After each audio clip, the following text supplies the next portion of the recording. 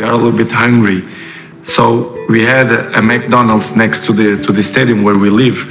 And we always go to the back door and we knock the door. Hey, any burgers left? So it's hard, but we sacrifice the hardest time that we had. You know, when I was a kid, at 11, 12 years old, we didn't have money. And we live in the same place that the other place, the younger places, because I live in Madeira and I look my family 3 in 3 months. It was hard, so very hard periods without the family. In the later night, like 10:30, 11, we are a little bit hungry. So we had a McDonald's next to the stadium where we live.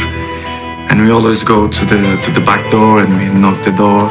Hey, any burgers left? And Edna and 2 more girls, which they are unbelievable. I never find the girls again. I speak with some people in Portugal to try to find where is the girls, because I don't find them.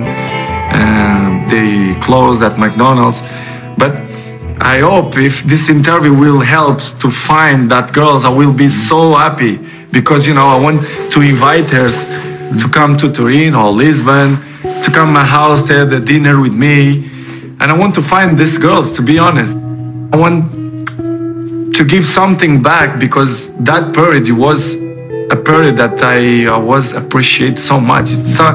It's something that I never forgot that moment. A little thing, but it meant so much to you. A lot. Because you were on your own. You don't imagine how much, you know, to have burgers in the night. I remember I was in Lisbon. I can say a poor residence. And I took Cristiano to the room and I said, Cristiano, look, the daddy used to live here. And he looked at me, you joke, no? And I say, yeah, no, daddy don't joke, I live here. And he didn't believe. He didn't believe, because what he see now, he don't imagine what we sacrifice, the hardest time that we had. He don't believe.